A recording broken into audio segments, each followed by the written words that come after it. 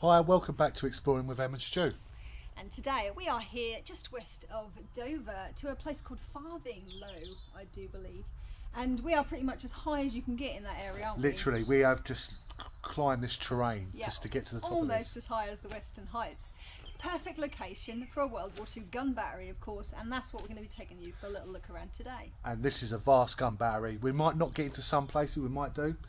We're going to go and have a look. So let's go and have a little bit of a tour, shall we? Yep. So this heavy anti-aircraft battery is very typical of what we see all over the country, with the 4 gun emplacement layout, a central command post which we'll take you for a look in a little while. The gun emplacements are surrounded by these expense magazines where the shells would have been stored ready to stick straight into the gun, which would have been in the centre. And here we can actually see all the holdfasts. It's very clear on this one. This would have been a 3.7 inch gun. Again, very typical of what we see in these World War II heavy anti-aircraft batteries. Again, more magazines here, quite large actually. It's nice to see some of the original metal. Don't always see this, but yeah, like I said, there's 4 of these. We'll maybe take you for a little look around some more of them. So Emma, we've actually come down to the battery. You've just shown us the gun lockers or the ammunition store with the seals and all that lot. That's quite cool. We've actually seen something like this quite recently at Lound. Yes, yeah, a few weeks ago we put out one almost identical to this actually at Lound, wasn't it? But they all have like a different type of configuration with their magazines and their cruise shelters. Now this one has actually got a completely separate, I'm not sure if it's a cruise shelter or it's a magazine, we've not taken a look yet. It looks like 2 gun emplacements share one, so there's 2 separate type of magazines. And didn't we actually see that at Chadwell Heath? We did a video on that place. We had the same sort of a design, didn't it? I would say that this is probably very similar to what we saw at Chadwell Heath. Yeah. So, but again, we've not had a look yet, so I'm quite excited to get down there. But we are interested, so I think it's a really good idea, and we'll follow Emma down to these little gun storage. See what we can find. Absolutely. So here we have that gun emplacement just here on my right, and just down here, connecting the 2 gun emplacements together, is a semi-sunken magazine. Now we have seen these before. We don't always, sometimes they're actually built into the gun emplacement, but this one is quite impressive because it's actually connecting the 2 gun emplacements, like I said. Concrete structure, they always are. Usually trees growing out of them, that's quite common. As you can see here, we've had this massive big heavy, probably a steel door, I should think, just for a bit of protection. There may be some cruise sheltered parts in there, I'm not too sure, but we'll go and have a look and then we'll see. Right, so we're in the first room. So we're going to have a look around, and the first thing we will find is like a ventilation Yeah, shaft. I imagine this is just a ventilation hole, isn't it? We always find them in these places. We absolutely do. Yeah, these are just like small little rooms, they're all identical, aren't they? I believe these are magazines. These are magazines, without a doubt. Yeah. There's no room comforts. This is quite impressive. Look, that looks like actually a battleship. A ship. I wonder if that's original. I don't think that's actually Graffiti. Yeah, it might be original graffiti. Maybe. But obviously people come down here to drink. I mean, they've come all the way up the hill to have a drink. I don't. We need to drink when you get up that hill. Absolutely. But anyway, it's not much to see, but I'll tell you what there is. There's this. Now, I'm sort of scooting around Emma because we're in a tight square here, but this here is a checkboard. Not a checkboard as in playing checks, it's a checkboard, checklist board. But there is one of those that is very, very clear, and we're going to be looking at it in a second. But again, here we go, magazine store. If it didn't have all the rubbish in it and everything else, it'd look really good. Don't you think? Yeah. Another great feature is the window frames. All the metal window frames are still here, which is really quite impressive actually. Considering they ripped the windows off, ripped the doors off, but never took the frames. But obviously this is where the outside bit, where Emma just came in. And again, just the same. We've also got another ventilation. Now this must be having fresh air into where bomb storage is. Yeah, I don't know if they'd have anything over the top of it, some sort of grate. Maybe. There's a high possibility. Yeah, I don't really know, we've never seen anything. You don't want to be dropping matches down it. No, that's the point. This one's actually quite clear. This one's actually not too bad. It's probably had a fire over this side here. But we haven't got no air vent in this one. Is there? No, but that might be because of the batch. Now, funny enough, when you mentioned batches, have a look at this. Now, this is really impressive. So this is bay 2. And there's another one here. I was just literally about to show you, so we've got two there. But this is really, really impressive. This is like what mark of bomb it was, how many there was, what batch number they were. That's impressive, and they would have marked obviously here. Now we're not too sure if this is an original 1 and 2. I don't think that is. But it would have still, been cheap, wouldn't it? Still quite impressive. We've never seen anything like that before. Absolutely not. Not good enough to look at. But again, we've got another bomb storage here. This is slightly different, actually. Yeah, There's and something on the wall there. this looks like, oh, this, do you know what? This actually looks like it's been put here because the cracking is falling in. These are supporters, so they're pulling the wall back. Looks like there was a collapse there once. Okay then. Yeah. So there you go. Quite impressive, and there we go. There's a shot all the way down there. Absolutely. But there's another one of these. We might have a quick look. Maybe it'll go. But we down have got a on- command post to go to. Yes. So let's go and have a look at that. Okay. Right, so we've actually arrived at the command post. Yeah, central command post. I would say that every single World War II gun battery had one, didn't it? Yeah. This was the job of basically commanding all the guns and all of that stuff. Yeah. So I'll have a little look.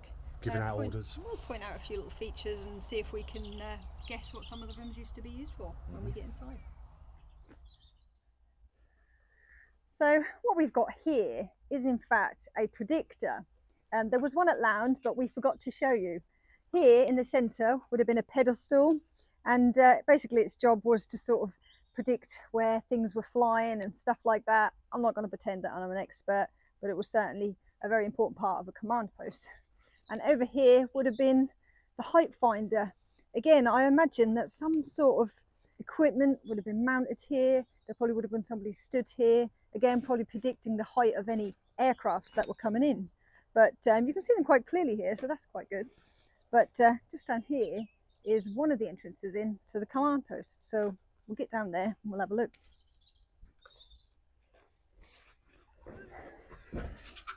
So here we are in the command post. Wow, we've actually got some original doors here, or what's left of them. That is really cool. But let's have a look and see what we've got through here.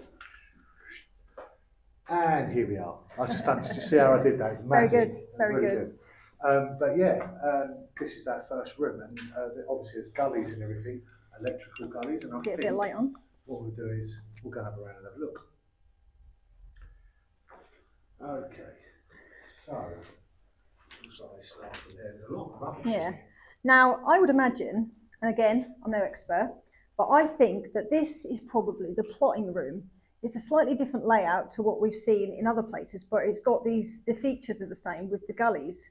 They would have had electrics and things in these. Obviously, they've been filled up with soil and that over the years. But I think this was probably the plotting room. Only a small one. Up here would have been another way out. They would have had like an emergency way out. We've got some ventilation bits and pieces there. There was obviously things mounted here. Now we're just sort of pointing out what we can see really. This is quite unusual. Look at this sort of rounded piece of concrete. That isn't a shape that we ever normally see.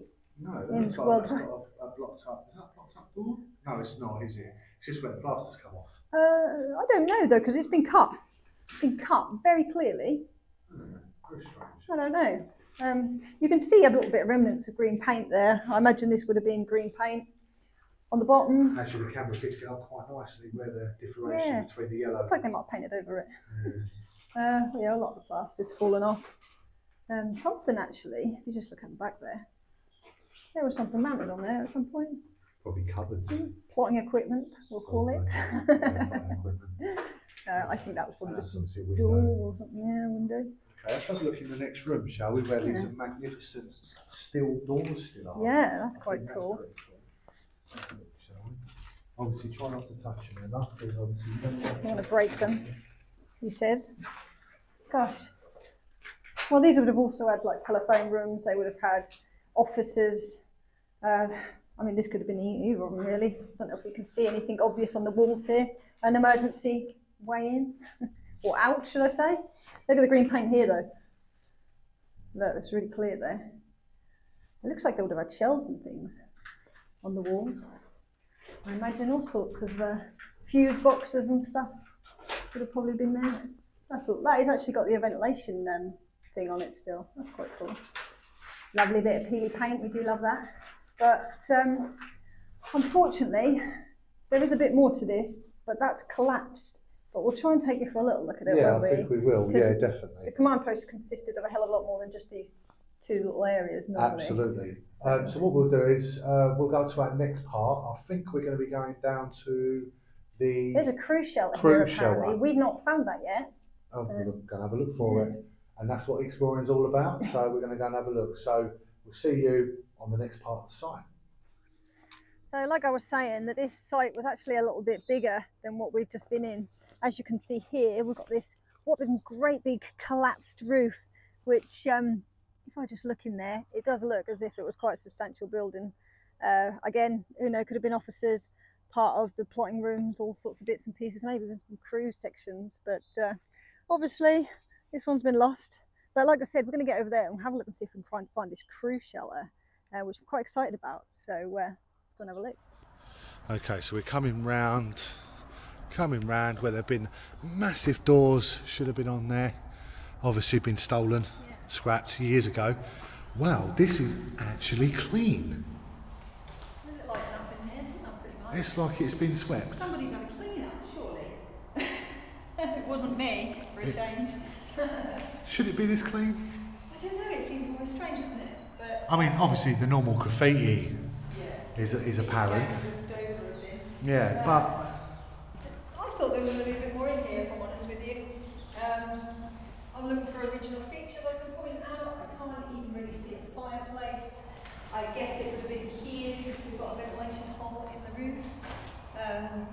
We've got some very interesting art here where somebody's put the bottles on hooks. Again, I suppose it would have been hooks for something interesting, original. But yeah, that is pretty much it on the inside. There's really nothing else we can say.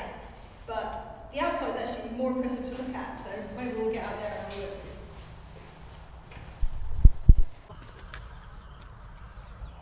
Here it is. There it is. This is the most impressive part, which is literally the outside. And as you see there's the original window frames. These have got massive, big hinges on them. These would have been some substantial windows, so maybe that makes up for the fact that it's not semi-sunken or any sort of blast walls like we normally see. But if we take a little walk along here, trying to avoid the sun, there is a little room or something around here. So let's have a look. Follow me and I'll show you.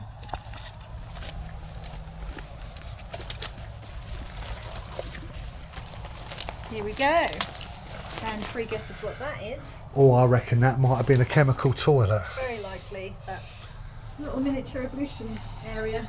So at least they had somewhere to spend a penny. Again, great big glass door.